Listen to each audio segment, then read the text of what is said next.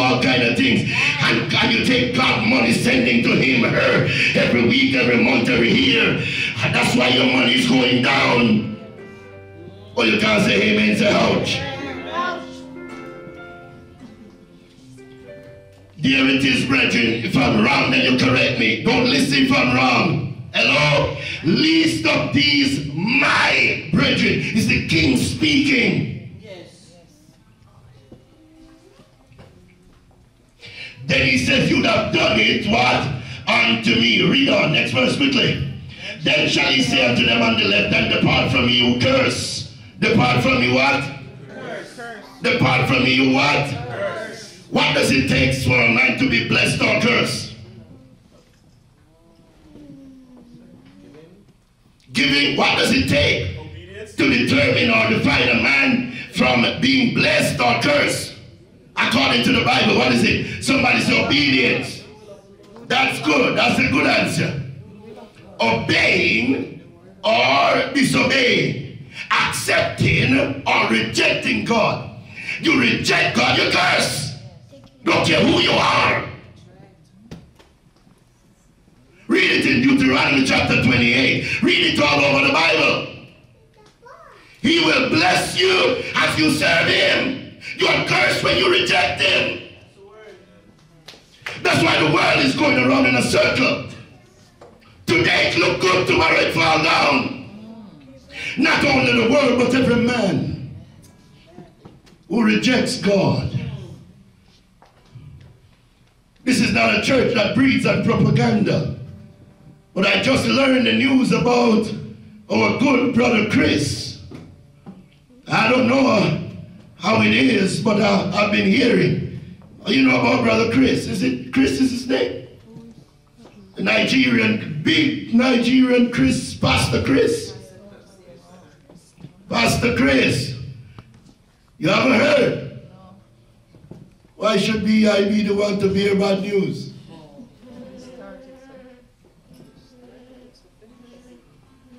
I heard it's all over the news that brother Chris, his wife has left him. And the rumor, I don't know about it, I can't guarantee this. Rumor having to say that he and his brothers and deacons, that they are pregnating all the women over in Africa and living some very riotous and ungodly life. I don't know it to be true. But I understand that it's been accepted. That at least the deacons and his brothers and his relatives in the ministry all over Africa, I understand it's rock news. I heard it was at CNN. I heard it was all over. Why did I bring it up anyway? I didn't bring it up to hurt the young man. No, I bring it up to say, when you are blessed, you must stay under the blood. You must live in obedience to God. Or else the curse of God will fall upon your life. Why don't somebody say amen? Amen. Amen. Must behave yourself. Behave yourself. The two things the devil used to destroy a man of God is money and women. Leave money alone and run far from women. Come on, say amen. That's why I tell the woman here, I say, I love you like crazy, but I ain't getting close to you. Amen. Oh, you not say amen? Amen. That means you were expecting it, it now come. So cancel it. Hello? Why? Because you need me like this, you don't need me like that. Amen. You need me in the spirit and not in the flesh. For they that sow to the flesh shall of the flesh reap corruption, but they that sow after the spirit shall of the spirit reap eternal life. Somebody give God praise and glory. Not getting close to no woman. And those are your men in here. If the woman is not your wife, don't get close to her. Oh, you understand, amen? We got to keep the church clean. If she's not your wife, leave her alone. Because you're not only messing her up, you're blocking her future. Come on, say amen. Because another man can't see her because your shadow is blocking her. Stick with your own wife. And those that you don't married, stop hugging up and kissing up. Come on, so you better say amen. You're not married. Intimacy is stored up only for the married. You better mind God knock you. You don't want to put yourself in jeopardy with God. But if you just behave yourself and just wait upon the Lord, then he shall renew your strength. You shall get the right husband at the right time. Can somebody say amen? Haven't you heard they say it in Jamaica, what can't bother morning, can't come good evening? You know what you hear? If you start the thing bad, God help you tomorrow.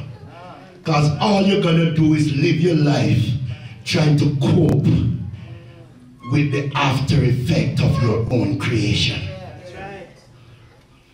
You know why so much marriages are in mess? Because it starts wrong.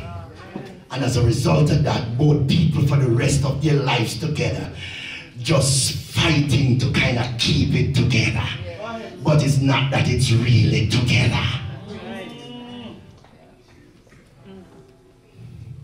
But the one that starts right, those two are enjoying it right into eternity.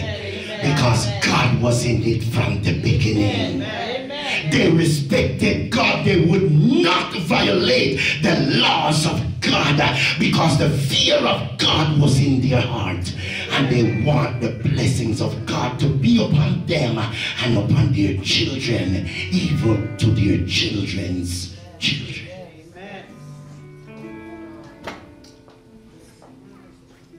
He shall say unto them on the left hand, depart from me, ye cursed, into what? Into everlasting fire, prepared for who? We change the scripture. That's where I want to get to. So eternal fire, the everlasting fire was prepared for who? The devil and his angels. God did not create the everlasting fire for man.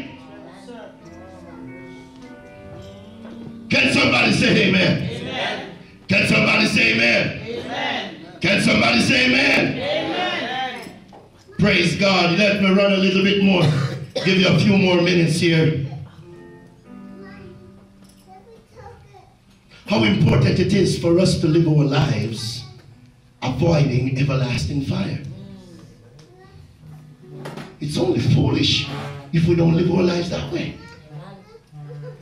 And I find myself saying these days that even if there was no hell, even if there's no accountability for the way man lived his life, I think it still would make more sense preparing just in case it's true. So that means if I end up tomorrow and I really meet God, at least I'm prepared. If I didn't meet God, at least I'm prepared. Because what if I meet him and I wasn't prepared?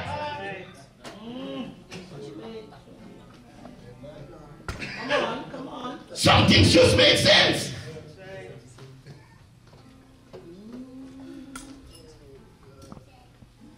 Let me talk to you a little bit more. Turn to Matthew 24.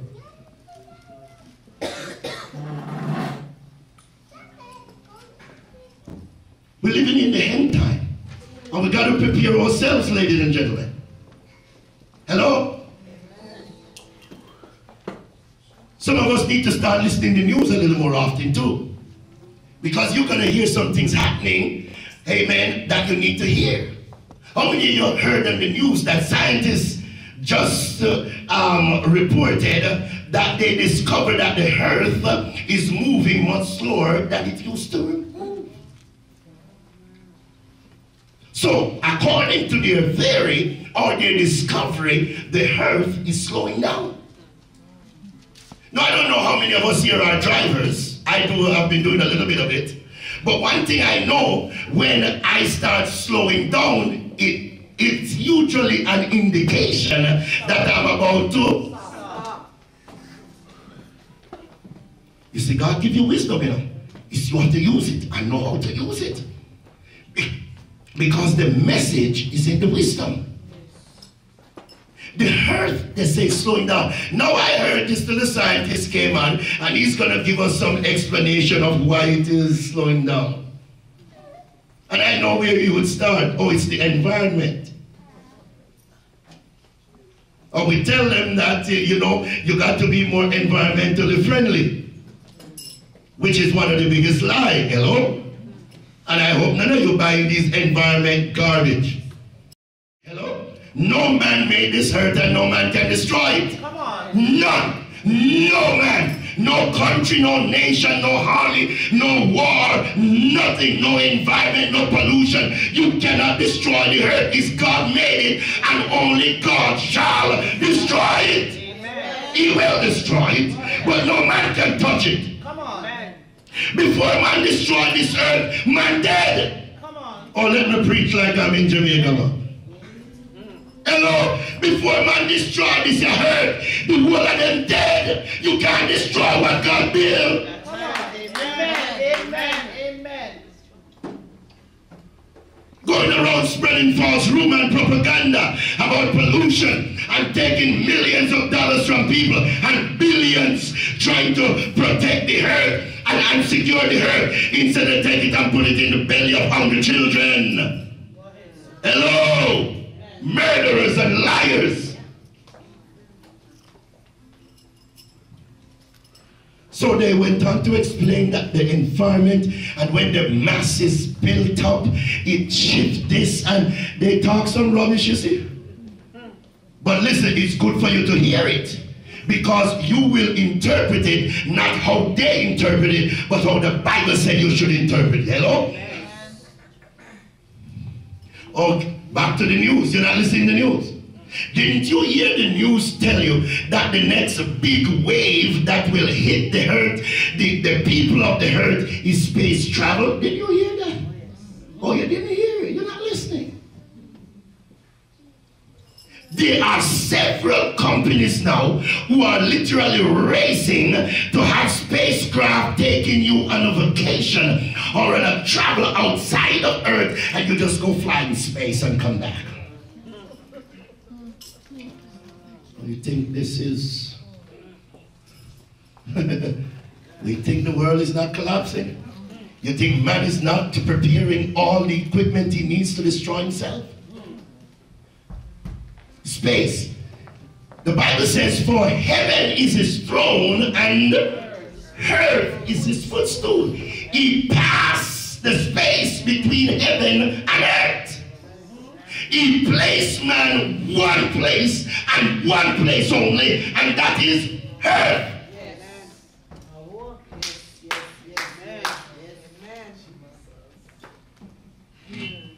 So all them little notes you getting in the mailbox, talking about secure your piece of land on Mars. You carry the money, come give me. I have better use for it.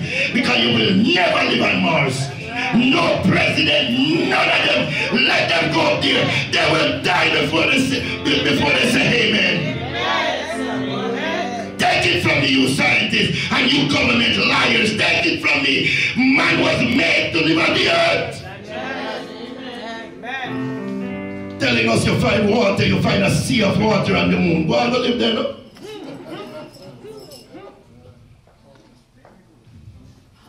You know what God showed me about 25 years ago, right in Canada. I was riding on the subway one day and the Lord said, just start talking to me, saying, you know why they're doing all these things?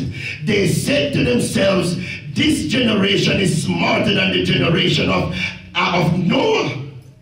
That's what God said they're saying in their mind. They said Noah wasn't sophisticated and intelligent enough to escape the flood, but they are. That's what they're saying in their mind. They're not saying it in so much words for you to understand. So they are literally looking for a place outside of earth because they're trying to find a place of escape. But if you spread your bed in hell, behold, God shall be there.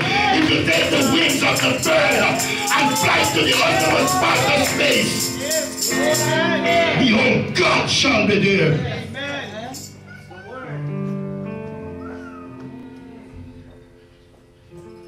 You're not listening to news. I'm just kind of warning you. I'm going to close soon. I'm just kind of trying to prepare you so you don't get caught up or distracted with all that's happening around you. Hello, somebody. Amen. Hello, somebody. Amen. You're not listening to the news. Huh? You didn't hear that which a lot of people are behind bars for today in North America and other parts of the world. You did not hear that our Prime Minister Justin Trudeau said that he's going to legalize ganja. You're not listening to the news. So that which was illegal shall now become illegal. That which was a dangerous drug to mad people and mad young people, now you can walk into this convenience store and buy a split of marijuana. So you're not listening to the news. And Jesus went out and departed from the temple. Read with me, please. And his disciples came to him for to show him the buildings of the temple. And Jesus said unto them, see that all these things, verily I say unto you, there shall not be left here one stone upon another that shall not be thrown down. He was prophesying about the temple in Jerusalem, which was destroyed AD 70. The temple that they believed that couldn't destroy was destroyed. Amen. And as he sat upon the Mount of Olives, the disciple came unto him privately, saying, tell us, Lord, when shall these things be, and what shall be the sign of your coming? The sign of what? The sign of what? Is coming. Ladies and gentlemen, he's coming back. Hello, young men, young children, old people, he's coming back. Whether you like it or not, whether we agree with it or not, he's coming back. Come on, amen. Word. What shall be the sign? But there shall be some signs. Yes. Hello? So the disciples understand that before he comes back, there's going to be some sign. So they want to know the sign, so that when you see a sign, if you're driving down the road, amen, and there's a traffic light down there, they usually have another traffic sign that is telling you that ahead there's a traffic light. Amen. Is that amen? Amen? So Jesus said there will be some sign ahead of my coming, and also the end of the world. The end of what? So the world will come to an end.